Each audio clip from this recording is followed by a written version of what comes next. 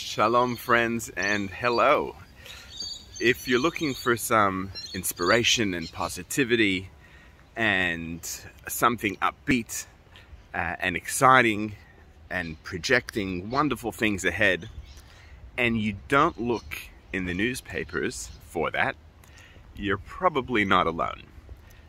And I share a little experience that I had this morning that got me thinking.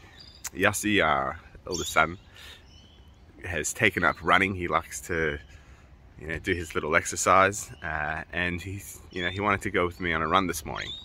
So out we go at 6 o'clock for our little trot, and something caught my eye: the back of somebody's t-shirt, and it said something to the effect of "Great things lay ahead."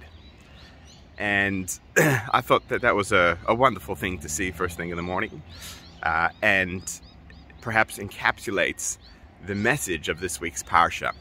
We start reading the 5th book of the 5 books, Parshat Devarim, and different to the first 4, where the Torah takes us through many different experiences from the creation of the world, to Noach, to Abraham, Isaac, and Jacob, the slavery in Egypt, the exodus of Egypt, traveling through the desert, and everything that comes together with that. Parshat Devarim is Moshe Rabbeinu's pep talk, as it were, to the Jewish people, and preparing them and getting them ready for what the future holds, for their entry into the land of Israel and their settlement there, and their becoming a nation. And it has this, almost positive and upbeat, projection into what the future holds.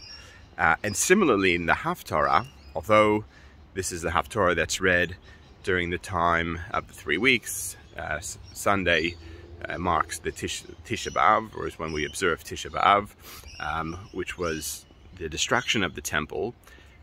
In the Haftarah, we read about the positive aspects that can still come about, despite the fact that our history is laden with many tragedies and difficulties that we've experienced throughout many generations.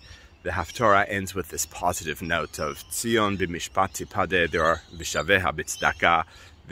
There's acts of goodness and kindness. There's positive deeds that we can do that has a real impact in the world and can change the future for the better. So rather than looking ahead and seeing bleakness and sadness and difficulty, let us choose to look ahead and take some inspiration from the Parsha of the future beholds wonderful things, and there are great things to come. L'chaim, Shabbat Shalom, and we look forward to seeing you soon.